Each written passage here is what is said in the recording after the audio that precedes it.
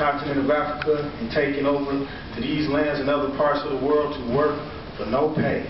And so, in the depleting of the human resource of the individuals who were involved in that, Western powers that were dealing with that part of the world, the continent, they realized that there were some natural resources outside of those human resources. And so, when slavery was subsequently abolished, the Berlin Conference in 1884 convened because certain individuals wanted to figure out how they can capitalize on those natural resources on the continent. And so, once that occurred, then that laid the foundation for the need for liberation because Africa became colonized.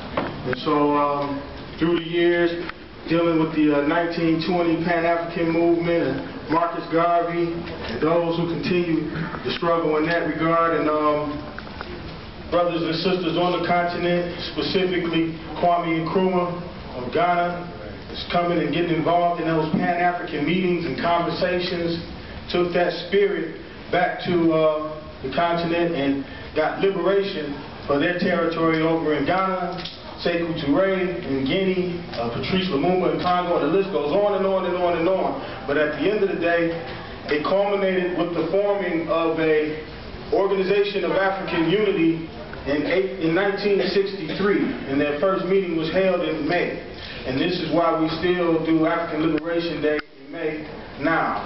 And this is an international celebration in its 42nd year this year. It's in its 41st year here in Detroit. In the 42nd, well, when it first started, May 27, 1972, Washington and San Francisco. There was about 60,000 participants.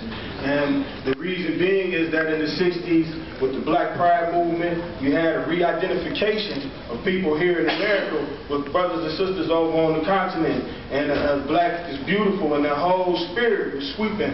And so the movements subsequently occurring for freedom in Africa, the people here were fighting for their freedom. And so they can identify with each other. And they wanted to support their brothers and sisters over there to make sure that they were successful in what they were doing. And I just imagine what it would be like if we would have continued in that vein of supporting each other and what we're doing on an intercontinental basis. But that being said, so that's why we celebrate African Liberation Day to this day, because the struggle continues. There have been some victories in the past, but we must continue to forge our ties so that we can align our resources and move forward to build a new world, a better world for our children.